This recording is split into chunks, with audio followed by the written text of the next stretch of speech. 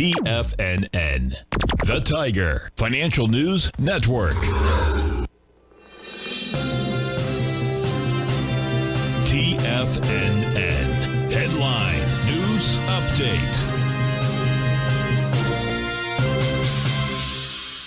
Good morning, everyone. Basil, Chapman, this 10 o'clock Tiger Financial News Network market update. We're looking at the Dow of 79 at 38,064, making higher highs and higher lows since the 17th of April low. We'll see if that can hold all the way through to the end of the day and into tomorrow. That's going to be the big question for me, looking at the S&P. The S&P is up 25.40 at 49.92, stumped down to the 49.53 area, right on this Chapman wave inside wedge target support line. Let's see if that's going to be able to hold. You really need to see the, I would put it at the 5,048 area over the next couple of days to really get some traction to the upside. We'll see if that's going to happen. QQQ Index 100 trading up 2.97 at 417.56. Had a really ugly 3 days, Wednesday, Thursday, or Friday of last week. Actually, the whole week was terrible.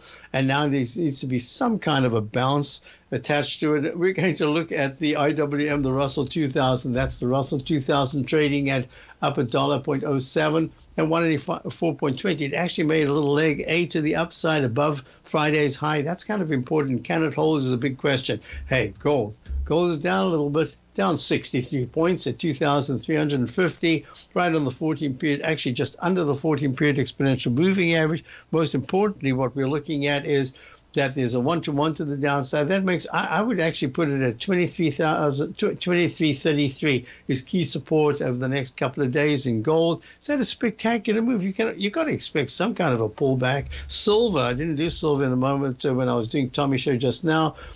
Silver's down sharply, down 1.38 at 27.45, way under the 14 period exponential moving average.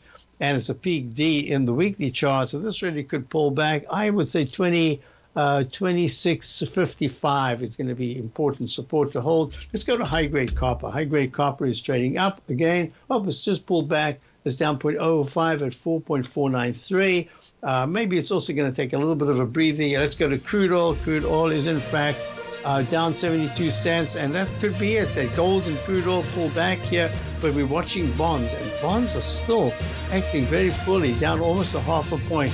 We'll talk about that when I return from my Tiger Technicians out. See you in a few minutes. Check out my opening call daily newsletter. See you.